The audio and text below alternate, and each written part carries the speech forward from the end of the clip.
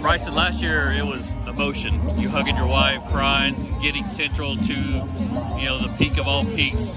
What's the feeling now? What's it feel like now? I don't know, the whole season it was like hunger. We were hungry to get back, to prove what we were worth, to show who we really were. So after a game like that, I mean, all I can do is smile. I mean, obviously still emotional, still very bittersweet because that group will never be together again. But man, to end the season right here on this field, a win, state champs, back-to-back at that, I mean, I could have never dreamed that at all.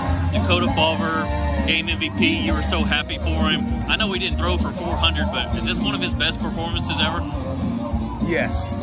And I mean, that kid there, man, he's so humble. He doesn't like a lot of recognition. He doesn't take, he's one of those quiet leaders. And again, as a quarterback myself, I truly respect his entire game. I'm glad he had the opportunity to come out and do his thing out here. And again, from one QB to another, and see him get the MVP like that, man, I'm continuing to smile for him forever. What has Nick Craney meant to this program from a defensive standpoint?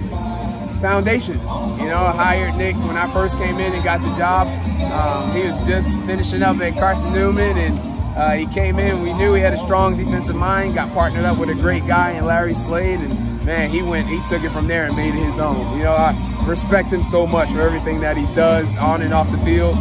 He's one of those guys where he goes to work. He just keeps me in tabs and what's going on, what we're doing. I just let him go do his thing. Because when y'all get up 14 or 20 points, I mean, you got to feel good about your chances. Oh yeah, for sure. Anytime it's really a one, even two possession game, we feel kind of good about it. Our kids kind of go off of that. That's their motivation, their momentum. And they call themselves the Black Flag defense. They got a couple of goals and stuff that they want to reach within their unit, and they come out there and they do it every week.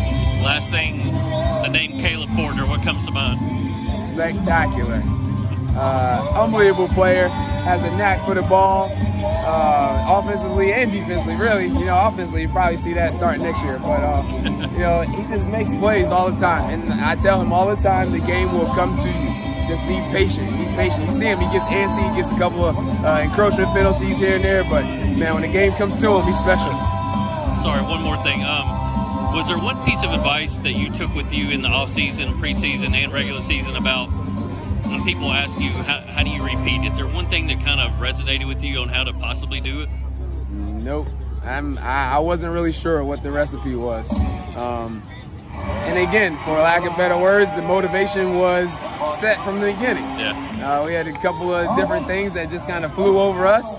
It's the best thing possible. I mean, that's the way we started. I know when I first took over the program, it wasn't a high-profile program. Yeah. So it was like, hey, the motto was shut up and work. And the kids just do that. They shut up, they work, they bust their butt for each other, for the community, for the school, and obviously here we are.